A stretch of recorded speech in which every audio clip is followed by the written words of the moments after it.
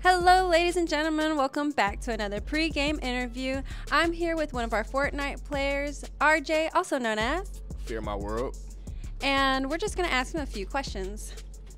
So what makes Fortnite most challenging?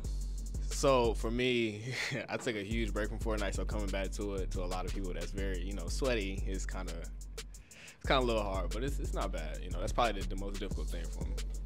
All right.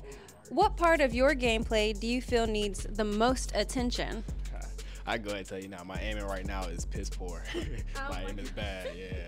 My aim is bad. I can build, but my aim right now is bad. All right. But how do you remain focused and motivated during gameplay?